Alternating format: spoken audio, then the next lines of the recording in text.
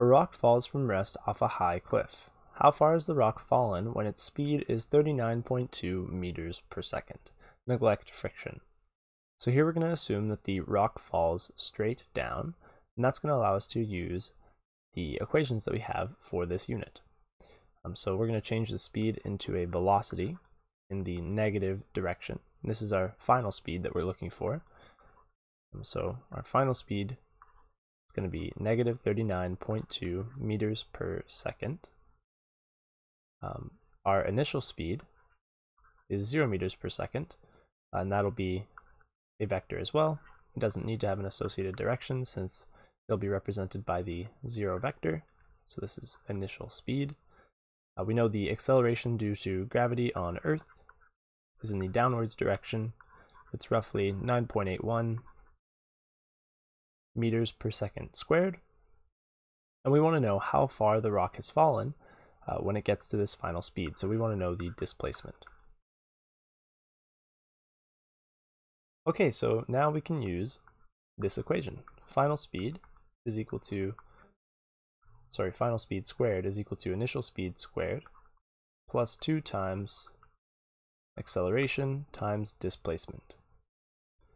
So we know that the initial velocity or speed is 0. Sorry, I should have been saying velocity for these as they are vector quantities. So the actual equation is final velocity squared is equal to initial velocity squared plus 2 times acceleration times displacement. So now we have final velocity squared equals 2 times acceleration times displacement. And we want to solve for displacement, so we're going to divide both sides. Let me rewrite it so it's clear. We will now divide both sides by 2 times acceleration to get displacement on its own.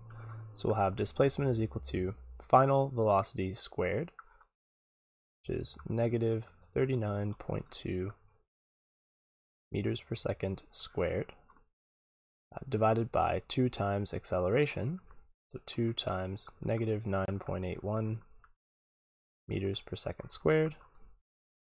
In the numerator there, negative 39.2 squared. It's going to give us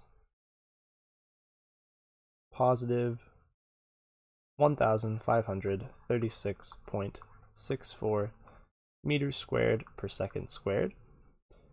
Notice that I'm keeping many more significant figures than I should for now. I should only have technically 3 significant figures in the numerator, but I'm just doing this so that we have a more exact result in the end.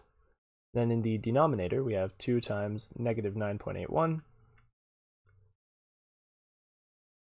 which will give us negative 19.62 meters per second squared. Second squared will cancel. We'll be left with a meter in the numerator, and that makes sense because the meter is a unit of displacement. So now if we perform this division, keep in mind that we only want to have 3 significant figures. We should find that it is equal to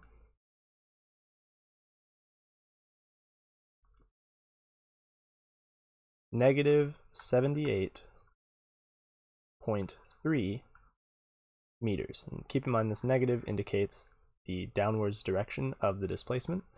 So this is 78.3 meters below the point where the rock fell from rest. So if we're looking for the distance that the rock has fallen, that will simply be the magnitude of the displacement, 78.3 meters.